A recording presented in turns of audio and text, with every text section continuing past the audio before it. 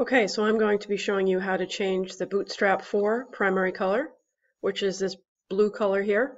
It's used for backgrounds, text colors, various components throughout Bootstrap. So you just need to go to ThemeStrap. Here's the URL. And we're going to select the custom theme builder. Okay, and here you can see the default Bootstrap 4 color palette being used. I'm going to go ahead and just click on the color picker here for the primary color.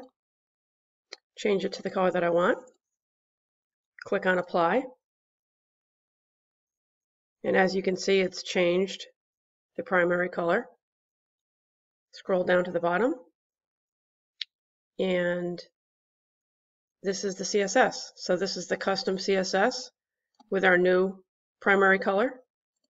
If you want to generate, this is a minified version, you can also uncheck this to generate a expanded version of the CSS.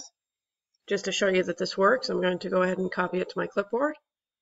And I'm going to open this CodePly here, which is a Bootstrap 4 test page with all the various components. I'm going to paste the new CSS into the CSS editor. Click Run. And as you can see, all of my primary colors have been changed. I hope you found this helpful for customizing Bootstrap 4, and remember to check out Themes Guide for more Bootstrap 4 templates, themes, and examples. Thanks for watching.